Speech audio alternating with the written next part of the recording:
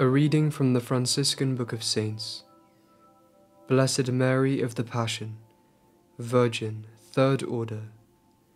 Nantes in France is the native city of this religious foundress who did so much for the foreign missions.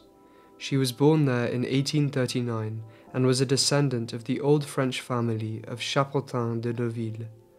The Franciscan spirit of poverty and humility was evident in her at a very early age. In 1860 she was admitted to the Poor Clare convent at Nantes, but the following year she was sent home because her health failed. 3 years later, Mary joined the Sisters of St. Mary Reparatrix, and the next year she was sent to India. Having laboured with great success among the heathens there, Providence directed her to Rome. There, at the bidding of Pope Pius IX, she founded the Congregation of the Missionaries of Mary. As a result of arrangements with the Minister General of the Franciscan Order, her foundation was affiliated with the Third Order of St. Francis and took the name of the Franciscan Missionaries of Mary. Truly Franciscan in spirit, the foundress urged her sisters to offer themselves as victims for the Church and for souls, to honor the Blessed Sacrament and the Immaculate Mother of God in a very special way, and in the heathen missions to employ all their resources for the salvation of souls. With real Franciscan charity, she devoted herself to the care of the lepers. At her death in 1904, the congregation numbered 86 houses in all parts of the world.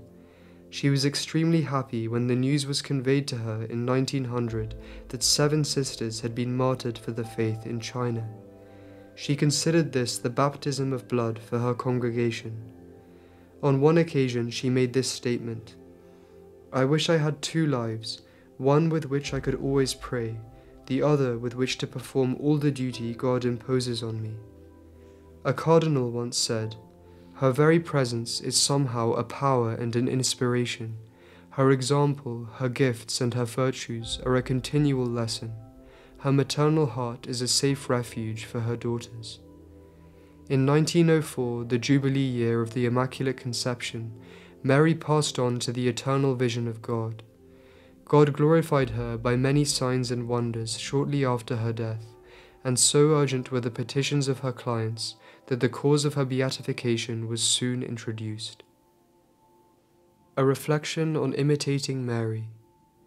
The Blessed Virgin Mary may well serve as our leader. Blessed Mother Mary learned this by experience. She rose to virtue and saintliness by following in the footsteps of Our Lady.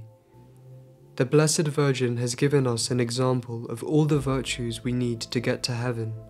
She proved her humble faith in the stable of Bethlehem and on the journey to Egypt. She showed thoughtful charity on her visit to Saint Elizabeth and at the wedding feast at Cana.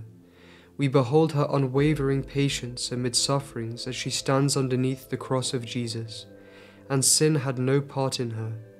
With good reason, Holy Church places on her lips the words, "Blessed is the man who hears me," Proverbs 8:34. Cling to Mary, and you will not go astray. We should be filled with confidence when we imitate Mary. Let us take pleasure in honoring her in our hearts by frequent little acts of piety. In our external conduct, let us imitate her faith, her charity, her patience, and her purity. Let us not only sing hymns of devotion to her, but let us live so that we may never cause her sorrow or make her ashamed of us.